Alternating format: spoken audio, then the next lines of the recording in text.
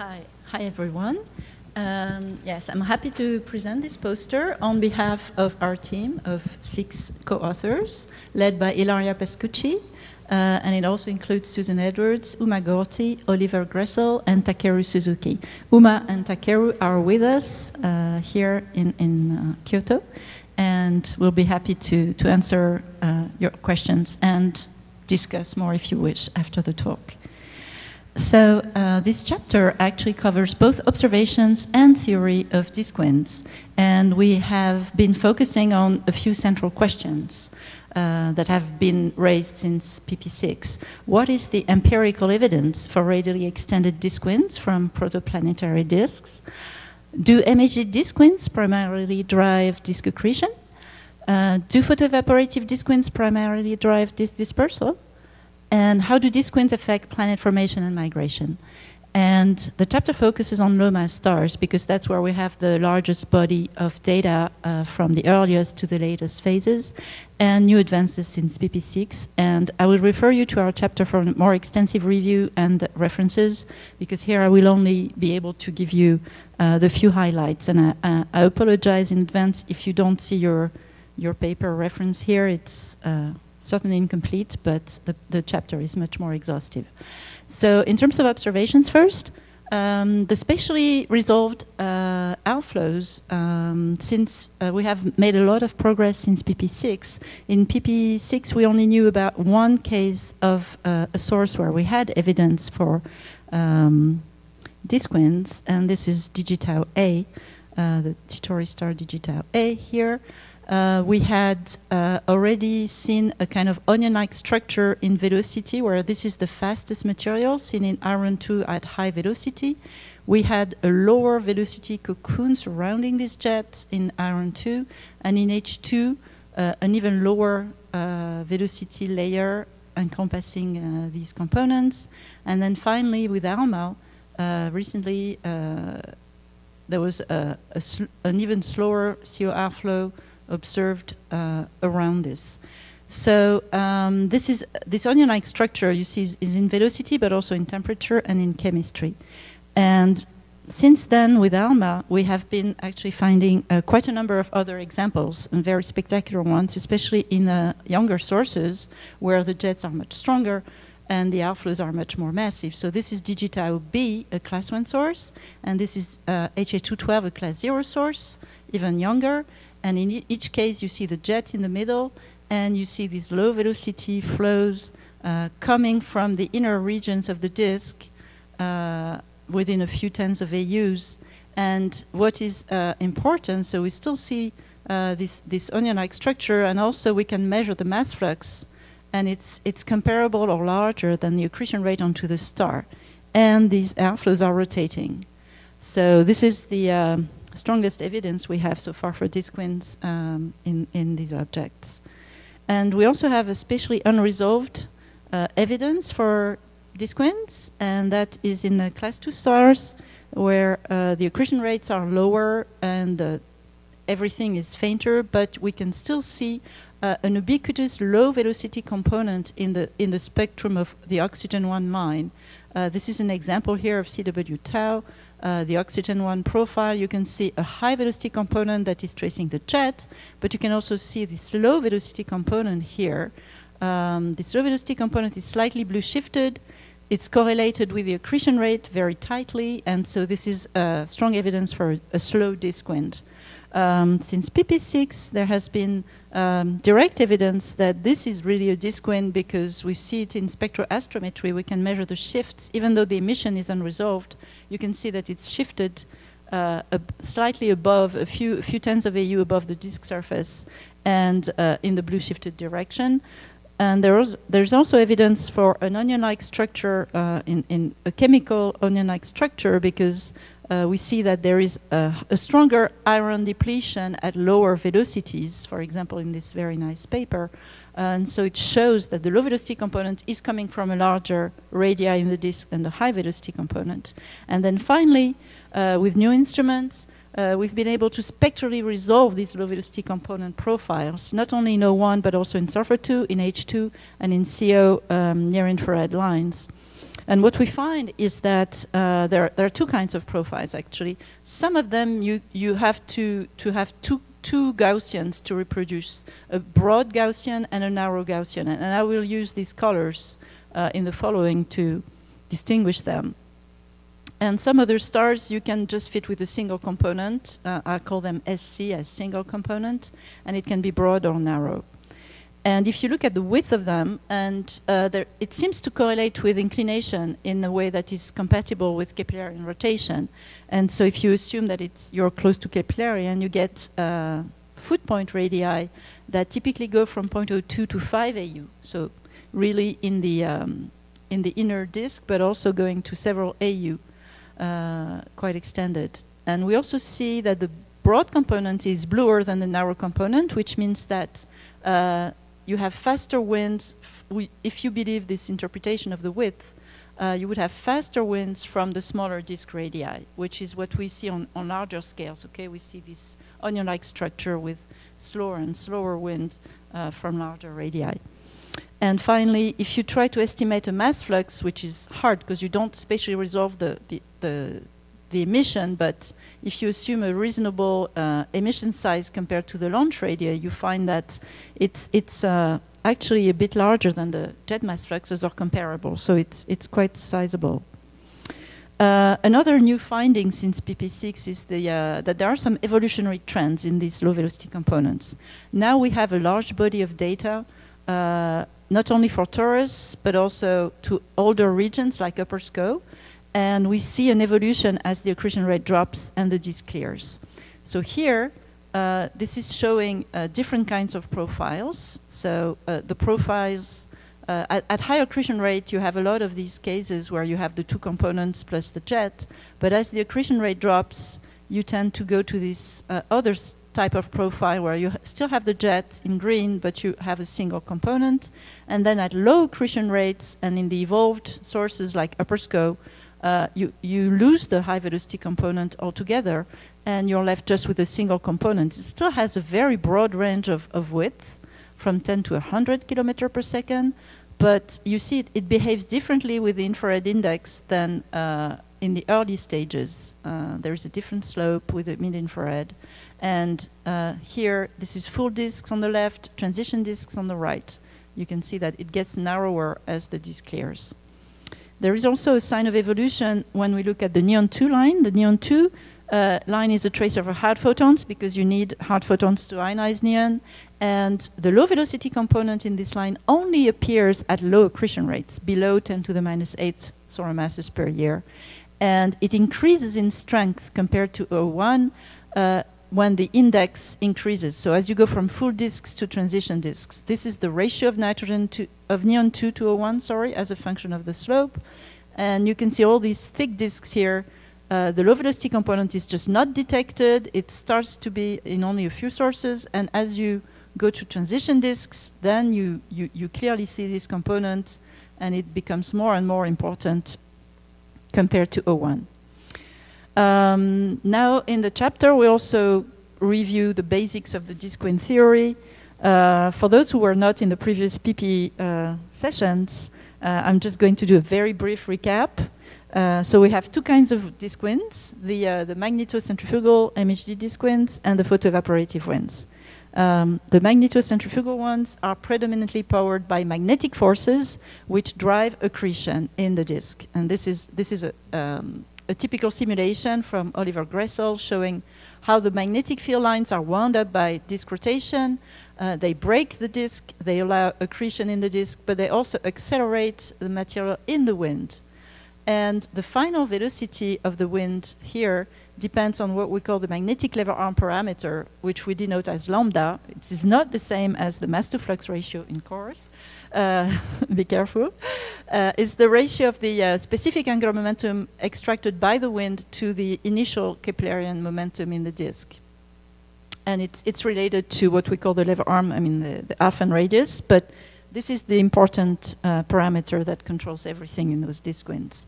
And the photoevaporative winds, in contrast, are powered predominantly by stellar irradiation from X-rays from the corona of the star, EUV from chromospheric activity, and far UV from the accretion shock onto the stellar surface. And this creates a hot disk surface with a pressure gradient, and this can lift material and make it escape from the disk if the sound speed is large enough compared to the Keplerian speed, which correspond to escape radii of at least 1 to 4 AU. Inside of that, you remain bound to the disk and you have no photoevaporation.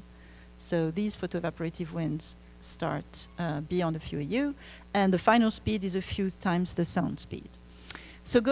So I'm going to go a bit deeper into the MHD disk winds. What's new since PP6? Well, there has been a lot of work, very impressive progress with 2D and 3D semi-global and global simulations of these disk winds, which we didn't have then. And they show that MHD disk winds are a robust outcome of organized poloidal disk fields in the disk. As soon as you put these vertical field lines, you get MHD disk winds, even when the midplane magnetization is low. And there are two regimes which have been discussed by Mario this morning. The first regime is when the disk is dead, so what we call the dead zone here, due to non-ideal effects, the MRI is quenched, and so the disk is laminar. And here you can still eject the winds from the disk surface where the gas recouples to the magnetic field because it's sufficiently irradiated, and beta becomes of order 1. So even if beta is very large here, you have the thermal pressure is dominant here, there is a region at the disk surface where the densities are lower, and eventually beta is of order 1. And this was already shown by in Shearing box simulations, and now it's confirmed with these global simulations. And the second regime is the ideal MHD MRI active regime. So you expect this in the inner regions, as Mario showed this morning. For example, you will get an MRI instability, turbulence, and here you expect to have a different kind of wind that is going to be fed by these fluctuations and upflows, and this was shown by Shuichiro Inotsuka, and it's confirmed now with these large-scale simulations. Going in a bit more into the outer disk winds from the dead zone, so these global simulations have made huge progress because now they include multiple non-ideal MHD effects, so ohmic, ambipolar, and Hall effect. They include XUV radiation, they include thermochemistry. I'm putting here a few references. This is really beautiful work, and just to remind the people who are a bit old like me, I mean, you've heard about these old models where we had a beta midplane of 1. What's the difference? Well, there are some similarities. They drive sonic accretion still, with an accretion rate that is proportional to BZ. That's really important.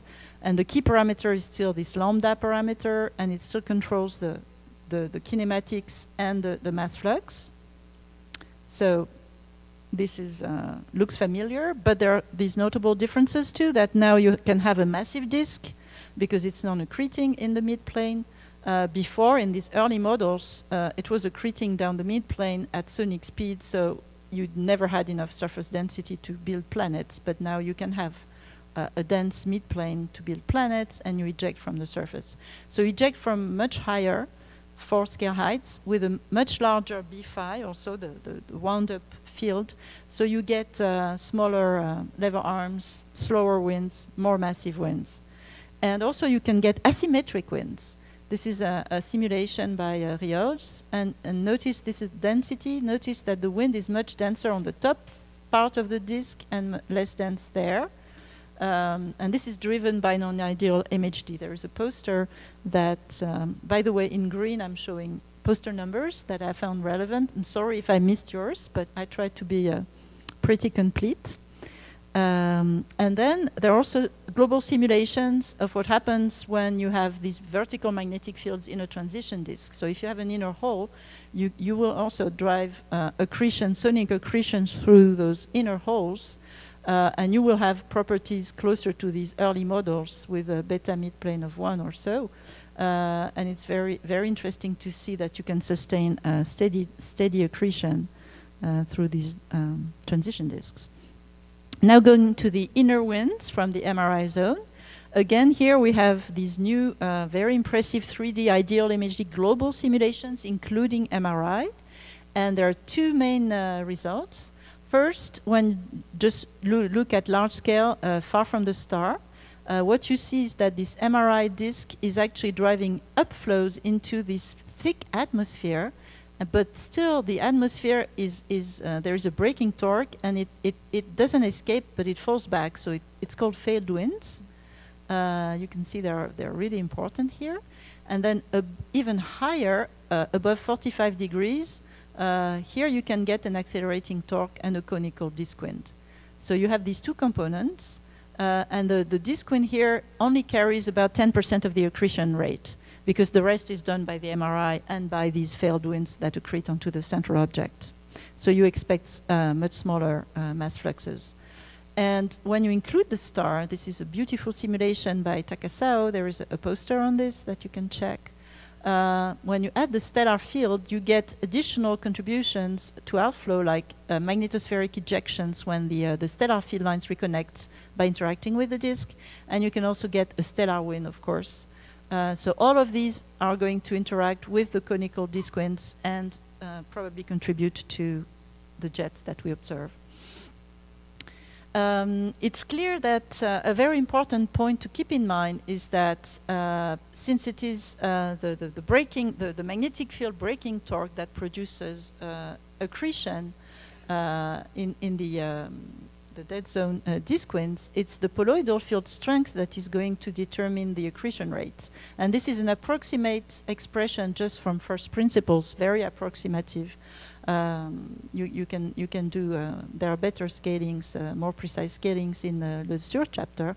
But just to show you that the typical field strength that you could advect during the collapse phase could be sufficient to sustain accretion, pretty high accretion rates. But then the question is what happens later on. So the flux diffusion is really, as Mario said, is a very crucial question, because that is going to regulate the MHD disk winds and how much accretion you get. And the current results that Mario showed was that in the dead zone, there seems to be an outward diffusion in the midplane, whereas in the MRI zone, it's inward midplane diffusion. But there are many open questions still to address, like, you know, these are still early times. We would like to know how it evolves on secular timescales. Also, what happens at the wind base, because we see these disk winds are coming from several scale heights, like four scale heights, or even more in the MRI region. What happens there? Is the flux diffusion the same, or could it be slower? And also the effect of alpha dynamos and stellar field, could that induce some cyclic behaviors? All of that is really open to research. Now, the photoevaporative disk winds, the main new result since PP6 is very nice simulations coupling hydrodynamics with heating, with the different kinds of photons, and chemistry and cooling. And here you can see an example of a simulation by Komaki showing how this produces a complex, very complex wind structure with a very hot, highly ionized wind in the middle, a neutral X-ray driven wind atomic at intermediate angles, and then at the disk surface a much cooler wind. It's more like a PDR-like flow that is atomic or molecular. The difficulty here is that the results depend very much on the adopted microphysics and radiative transfer. There are some simulations where this division here, or even these two, ends up at the disk surface. So it is extremely sensitive, of course, because the wind, these thermodynamical properties feed on the wind and vice versa. So that's really something that we need to understand better, you know, how to do this, in the most rigorous way possible while coupling to hydrodynamics. It's a very challenging problem. There's a new work also coupling the dust dynamical evolution, viscous evolution, and photoevaporation to evaluate this dispersal. Coupling with dust is really important because you expect the dust to evolve, to settle, to grow, to drift, and this is affecting the heating.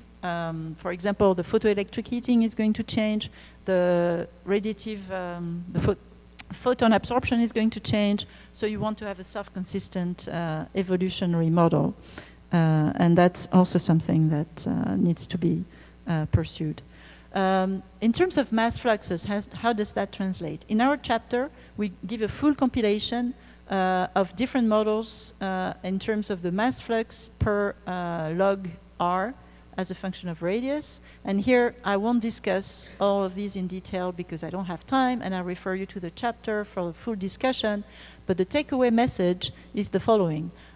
For the inner winds from the inner AU, for the MHD ones, which are not plotted here, the MRI-driven winds predict a few percent of m dot accretion for the MHD disk winds, depending on magnetization. And there are no photoevaporative winds because they are gravity bound. And this is what you see here in this curve. Basically, the mass flux plummets to 0. For the outer winds in the dead zone, the MHD models predict a flat, relatively flat curve here, where basically this mass flux per log r is of order the accretion rate. For the photoevaporative winds, it's somewhere between 10 to the minus 9 and 10 to the minus 8. This is where you can see the effect of assumptions. And there is an additional point that has not been considered before in PP6, is that these inner winds could absorb part of the XUV photons from the star. And so this could quench the photoevaporation at sufficiently high accretion rates if you have 10% of that in an inner wind. So what are the implications for this dispersal? Is it due to MHD disk winds or to photoevaporative disk winds? I heard this question this morning. So this morning we heard about scenarios where the dissipation was either purely viscous or pure MHD. And here we are showing two scenarios. First, a pure, where we include photoevaporation. This one is the classical scenario of pure viscous accretion and photoevaporation, but it takes into account the variation of accretion rate changing the far UV flux, and it also takes into account the effect of absorption by the inner wind. And so you see this dramatic effect here that lowers the accretion, the photoevaporative rate until relatively late stages. So you're dominated by accretion, mass removal by accretion until the late phases. And then finally, the final clearing is done by far UV-driven photoevaporation. In the second scenario in blue, there is a vertical disk field, and there is a very strong MHD disk wind, and that is dominating the mass removal from the disk until the very late stages as well, a few million years. But finally, you get photoevaporation taking over. You see when the accretion, when the mass flux of the wind, of the MHD wind drops below 10 to the minus 8 or so, you start to be dominated by photoevaporation. So from these scenarios, it seems that in the late stages, photoevaporation could still dominate, even though you have MHD-controlled accretion throughout in earlier stages. Now confronting observations with theory.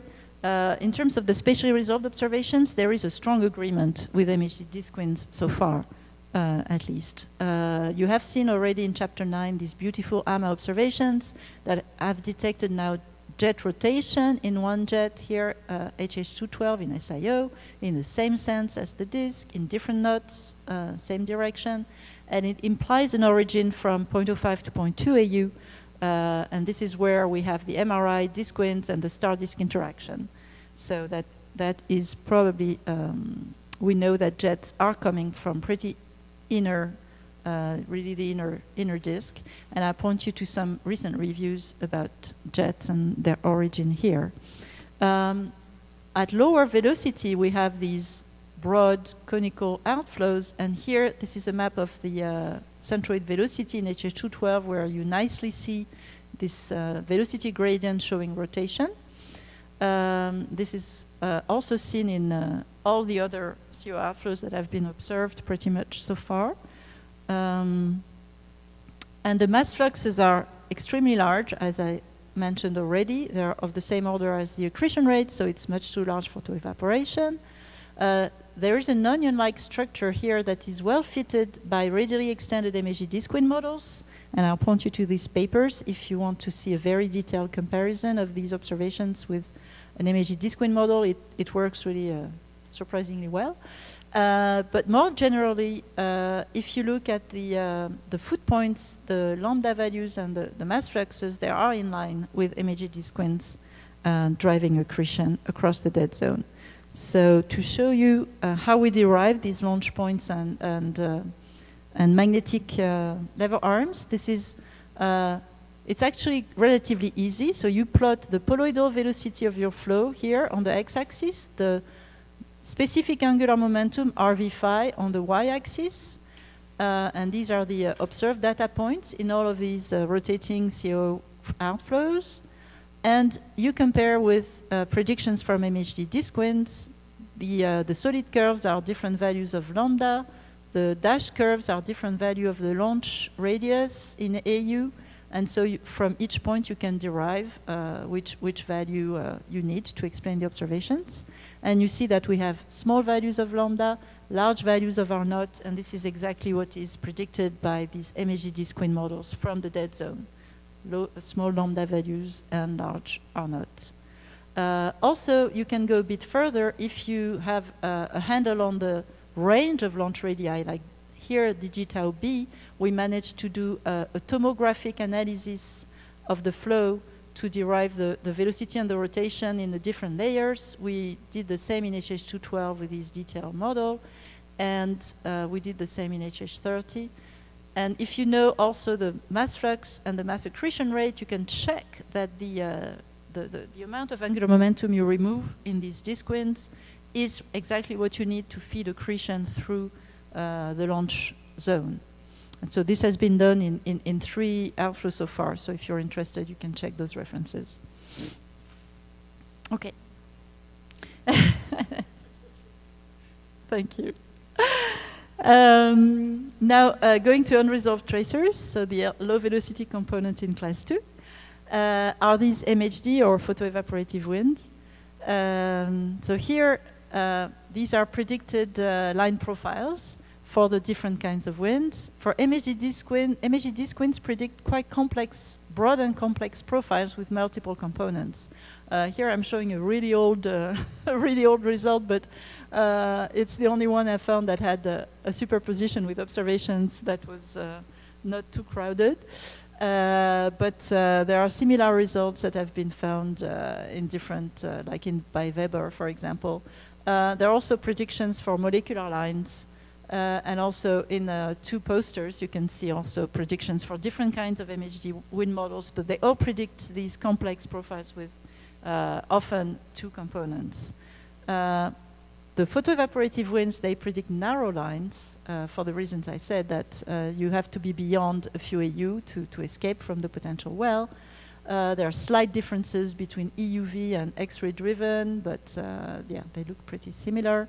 So how does that compare with observations? Well, you remember that some sources have pretty broad low velocity components, sometimes just a broad component actually, that can go up to 100 km per second wide. So clearly MEG disk winds would be favored for these ones.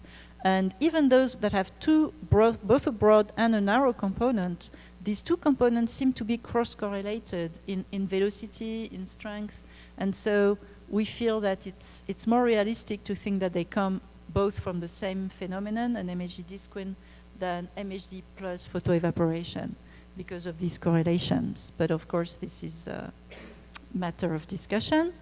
Now, in the evolved sources where you only have, I don't know if you remember this graph as a function of the infrared index, but when you go to the clearing disks and the low accretion rates, you end up with a single narrow components, and then those are compatible with photoevaporation, and this is TW Hydra, an example of a well-known transition disk. You can see that the black histogram is the observations. You can see that it's very well fitted. And what is interesting is that this low velocity component of neon 2 is only seen at low accretion rates. So it fits with the idea that that's when the inner winds become transparent to the energetic photons. Now, what is the impact of disk winds on planet formation? I'm only going to skim through the surface here because there's a lot of work, and it's a very, very important and very interesting topic that has seen a lot of advance also since PP6. It has an impact in many ways. First, it tends to promote planetesimal formation through different effects. First, increasing the dust-to-gas ratio because these winds are going to lift up the small grains, but they're going to leave the big grains behind. Typically, the maximum grain size that is entrained is about 10 microns. So that's going to increase the dust-to-gas ratio in the midplane and favor planetesimal accretion. The radial drift can be slowed or reversed by the gas removal and also the altered surface density distribution if you create an inner gap. There is also the formation of rings and gaps by non-ideal effects that Mario showed us this morning, and that is illustrated here in the simulation. And these vortices can lead to trapping of solids and enhance planetesimal formation. And there are more effects and several posters here that are discussing this question. There is also an impact on planet formation and migration. Again, because of this inverted surface density slope and cavity opening, you can actually slow down or revert the migration and explain the formation of close-in super-Earth and sub-Neptunes. This is a poster and paper by Ogihara and body simulations where you can see these different embryos interacting and merging together. And it also leads to the formation of non-resonant systems, which is also, you can reproduce the observed orbital separations better than when you have rapid inward migration. If the disk is non-turbulent, it's totally inviscid. There are also some interesting effects with vortices, but yeah, I won't have time to elaborate. But there is a lot of interesting work, hydro simulations about that also. So just a last word about future progress. On observations, we need more of these high-resolution spectroimaging studies to really probe the internal wind structure. And there are lots of ongoing, I was really happy to see the number of posters that are showing ALMA observations of the base of these winds.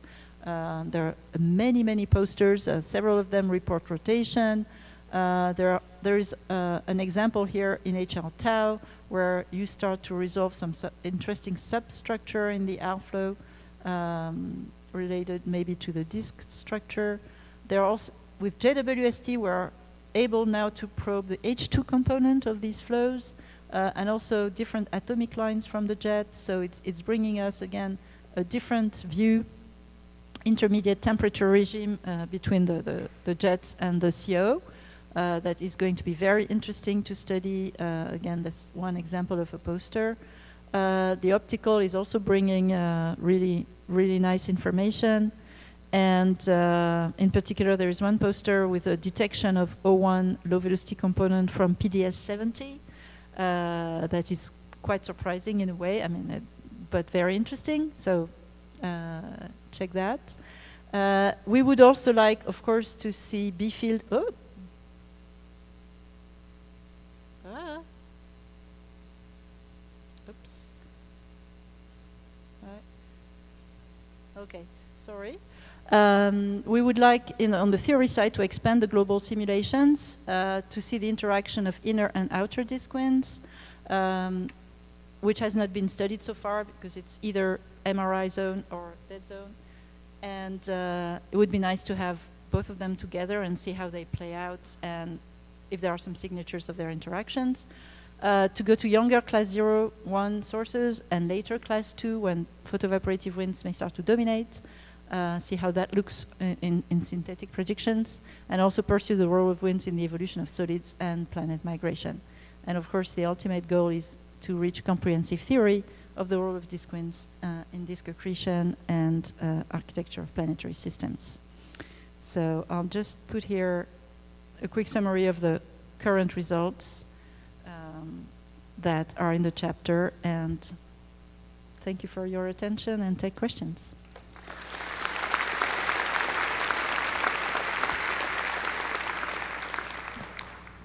Thank you very much, Sylvie. So you know the drill, line up, and I would encourage more junior people to come up. Don't be afraid. Ask some questions. So let's start over there. Is that okay? Hiro Takami from ASIA. Yeah, thank you very much for the talk. But as my student is here, so I have a duty to argue against your statement about, what you say is the disk-weighing nature for the forbidden line LVC is confirmed based on Emma Whelan's observations. So there are 4 points I want to address, actually. And first, Emma Whelan studies only for 2 objects. So we definitely need to increase the samples. My student, Yuru Cho, and also Emma's students are trying to do that. Sure. This is the first point. Absolutely. It's only 2 sources so far. You're right. Okay. Yes. And the second point, some part of the emission could be associated with disk atmosphere rather than the LBC wind. So please have a look at Cho Yuru's poster, and then Yuru Cho's poster, the PF03, the 04. And we are happy to take your criticism later. So which one is it? The very last one. This one? Yes. Okay. Yes.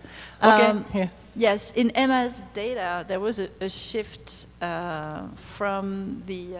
There was a spatial shift between the low velocity centroids and the disk midplane, I guess. But you're right. I mean, clearly these low velocity components, anyway, they have to be formed quite close to the disk surface because the centroids are not very large. So if they are dominated by rotation, they still have to be the base of the disk wind. So yeah, it's okay, the third point is some X-wind people argue the features could be explained by, all the LBC features could be explained by X-wind model, and including interaction with ambient gas, based on their latest paper shown at all 2023 in APJ. Mm-hmm. And of course, so they haven't done any simulation of the emission lines. So we might be keeping our thought open for this possibility. That's the third point. Yes. The first point is you mentioned some ALMA observations. Sorry, but for ALMA, so we usually cover younger objects. So it's very different. So maybe conditions will be very different. So between what we can see using ALMA and what we observe using optical forbidden light emission. Yeah, that's why I separated spatially resolved and unresolved. Actually, with ALMA, we see also a wind like this. Well, HL tau is a young Titori star. We also have an outflow from HH30, which is a class 2 source, and actually it's an edge on class 2, and there's been observations of veiling in that source, and it's not heavily veiled. So I don't know if you consider HH30 to be a very young source, but there is no sign of an envelope around that one, around HH30. Now, I'd like to address the point on the X-wind because I think it's an important point. So I have a slide about it. I prepared it. So if that's okay, unless Peter wants to ask, but yeah, this is what you're referring to. I mean, this is the, there have been models trying to explain these outflows by untrained material by the X-wind. And the X-wind is a model where there is no magnetic field in the disk itself, and so the inner wind is actually at a constant velocity, but it's going at 180 degrees. It's very widely open. And then it interacts freely with the envelope. So there is no thick MRI disk, it's a simple model. And then the envelope or the ambient core is swept up into a shell. And there are different models for these, numerical simulations, analytical, semi-analytical work. And the caveats with this interpretation, there are several caveats. First, the rotation that is predicted is less than observed. And this has been shown, for example, in Lopez-Vasquez. I forgot to put here the De Vallon paper. They compare with the predicted rotational velocities, and they don't match. There's a second problem. It's the base radius here This is a simulation at 1,000 years, and you can see that the base radius here is already 150 AU. That's because the X-wind has such strength. Even though it's denser on the axis, there's still material going off at the equator at 150 or close to 100 kilometers per second that pushes against the ambient medium, skims over the disk surface, and even in steady models like the Liang model, you get a base radius that is about the outer disk radius, and that is not what we observe. We observe base radii of 10 AU or so, so. That is something quite difficult to explain with this X-wind model. If you try to constrain that, if you want to add a disk field to pinch that, you need such a strong disk field that you will drive an MHD disk wind, actually. So that is all discussed in the chapter. There is a whole section about this, if you want. And we can talk about it together later. Thank you. Okay, let's... I'm going to move around this way, and let's try and keep the questions short, and so we can get through more people. Go ahead.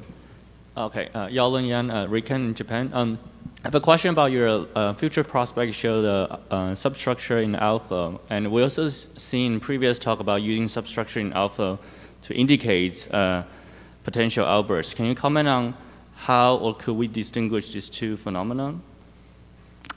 So you are referring to the HL tau CO that you showed here? Yeah, but you're referring to which talk? Agnes' talk on the... Agnes' talk, yes. So there are two, actually, it's still a matter of, debate, even within ourselves, whether is this due to, there are several possible origins for these substructures. One is that it's related, and that's in the poster, if you go check that poster, that it might be related to the ring structure in the disk, that the self-organization in the disks that is going to produce denser wind layers compared to others, so that could make substructure. There is another option, which is that you have episodic accretion, higher accretion at the disk surface. There is a poster showing that in the supersonic or sonic accretion layer, you can actually have sometimes fluctuations in the accretion rate when you put the radiative transfer. And this could lead to enhancements in the outflow at some times.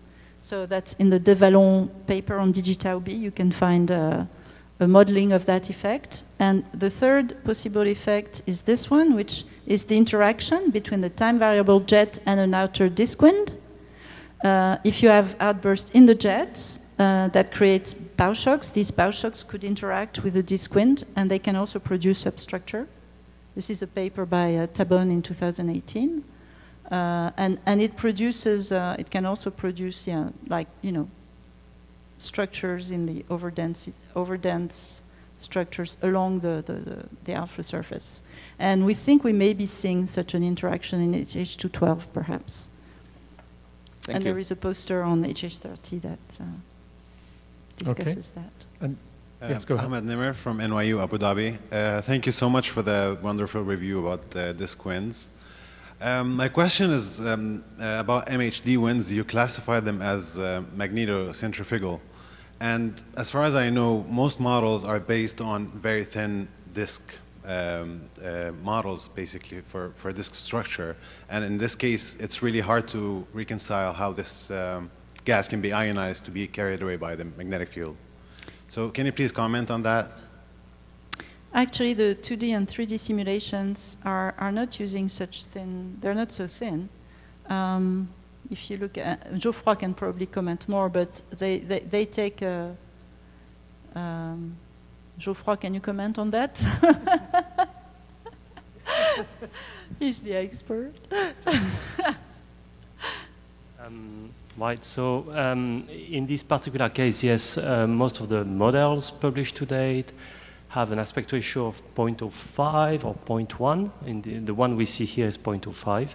And I should say also that we always assume that there is some sort of strong ionization due to the far UVs at the disk surface, which is enough to provide the coupling to the magnetic field lines, which then make an outflow, if this addresses your question. Yeah, thank you so much. Yeah. So what you're saying is that we would need to have self-consistent, fully self-consistent calculation of the irradiation of the disk surface. Yeah, absolutely. Yes, go ahead. Yeah, Greg Herzig, Peking University. Thank you for the fantastic summary and very clear descriptions. I was wondering about an observational take on one of the theoretical predictions that you discussed. And it seems like the non-ideal simulations of accretion from reals. Also, there's a poster from Shoji Mori.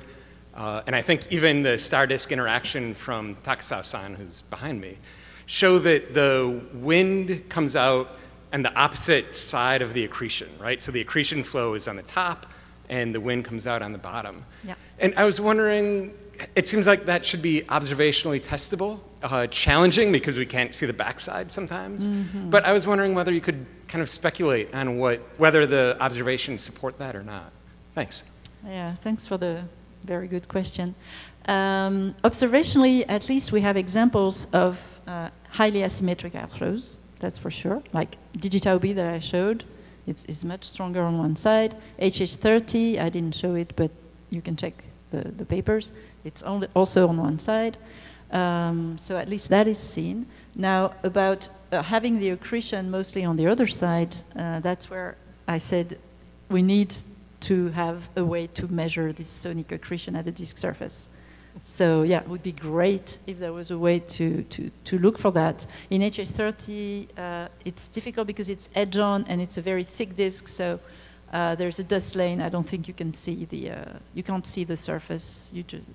But in digital B, the airflow is on the redshifted side, so if we could watch we could look for sonic accretion on the blue shifted face of the disk. Yeah. Thanks. Yeah, I have lots of questions about that, but I'm not the questioner, so you are over there. Peter Voigtke, Graz, Austria. My question is about stellar wind. Isn't there also a stellar wind? I mean, these stars, these young two Taurus stars are huge X-ray emitters. Sure. They have very strong activity. They should also have corona, etc., just like the sun. Do you know of any works that trying to combine this, or do you think it's just not relevant? I could imagine the mass loss rates cannot compete, but maybe the loss of energy, if you think about energy loss rates. So is it possible that maybe all these things get again shaped by a stellar wind? Yeah, that's exactly.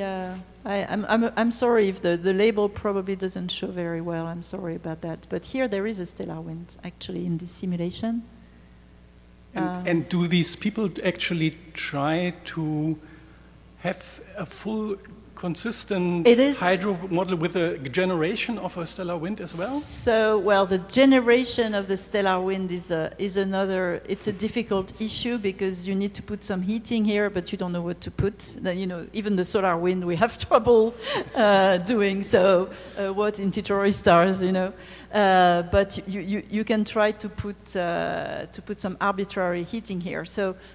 Right now, the consensus is that the problem is for the stellar wind to get mass out of the star. You need to climb a very steep potential well, so you cannot get as much mass as from the magnetospheric ejections. It's much easier because you reconnect close to the co-rotation point, so you're already a few stellar radii away, so not as deep the potential well. The disk winds again are also easier.